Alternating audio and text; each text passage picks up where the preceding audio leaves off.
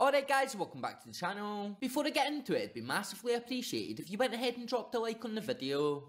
Cheers. Rangers goalkeeper Jack Butland has not ruled out a move to the English Premier League this summer, which is according to sources and Football Insider. The 31-year-old has been in superb form at Ibrox this campaign, and is eager to prove himself again in the English top flight. It is understood that Butland is happy in Glasgow, and is delighted with his decision to move to Rangers last summer, but feels that he is still at an age where he can impress in the English Premier League. Sources say that Butland was in the frame to be recalled to the England squad. However, he does feel that a move back to the Premier League could help his chances of a Free Lions call-up. Butland has previous experience in the Premier League with Birmingham City, Manchester United, Crystal Palace and Stoke City. He only made 17 appearances during his time at Crystal Palace before his contract expired in 2023, but his stock has yet again risen after a very impressive start to his Rangers career. Butland has made 47 appearances for Rangers this campaign, including every available minute in the league domestically, and has kept an impressive 23 clean sheets. Philip Clement's side do boast the best defensive record in the Scottish Premiership, having only conceded 16 goals in 29 league matches this campaign. However, it is being said that the shot-stopper wants to give the English Premier League another shot, as that could really push him in the right direction of playing international football again. So according to transfermarket.co.uk, Jack Butland does have a current value of 3 million, and currently has made 9 appearances for England at first team level. His highest value was 22 million back in 2018 when he played for Stoke, and it's being said that another move back down south playing regular football could help his value rise again. However, with a deal in Glasgow until 2027, we would have to see an offer that we can't refuse to let him leave in the summer, or any time before his deal is set to expire at the end of the 2027 campaign. So what do you guys think then? I don't think we will see him leave anytime soon, and I think we would have to see a serious offer to let him leave Glasgow. However, I'm not sure we will get an offer worth selling him, and losing a player of his quality just wouldn't be good in the long term, although we don't know what's been arranged and agreed on in his deal before he did sign his deal with us in Glasgow. So I guess we will need to keep an eye on this one and see what happens. But let me know what you guys think down in the comments, and subscribe for daily videos.